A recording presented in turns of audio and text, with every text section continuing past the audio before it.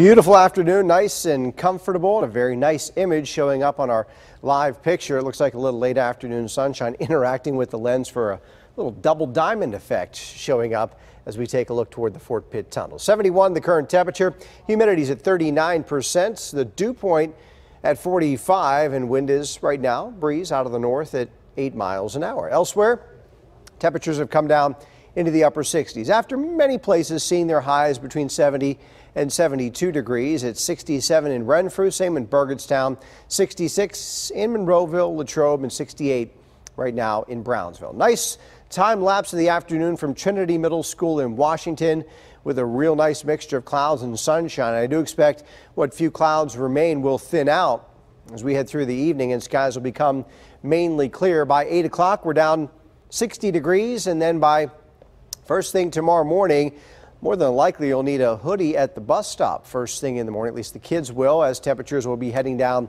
into the upper 40s, 50 degrees at 8 a.m. From there, temperatures will work their way back into the mid 60s by noon. High tomorrow, probably around 67 degrees. I think sunshine in the morning will give way to more clouds in the afternoon, and you'll notice there is an opportunity to see a few scattered showers, probably for about a 3-hour period during the afternoon tomorrow. I think that window of opportunity opens up around 3 o'clock and then probably closes around 6 o'clock. And you can see some of the projected rain, the green being painted in by this time tomorrow. And in Pittsburgh, not printing out a lot of moisture, about 1/10 of an inch with a passing shower, again, during that 3-hour time frame between 3 and 6. After that, rain shower chance passes quickly. A nice autumn weekend will be on the way with a very comfortable setup with regard to temperatures and a nice amount of sunshine. Satellite and radar quiet at the moment. Look up here toward the 12-hour headline and you can see the little moisture north of Minneapolis.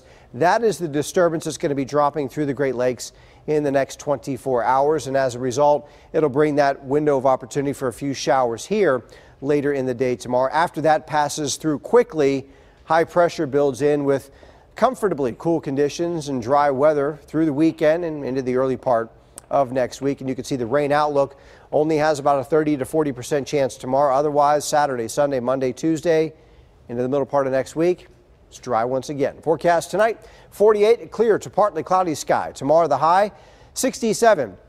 Morning sunshine giving way to some more clouds in the afternoon. That late day shower chance for a couple hours in the extended forecast.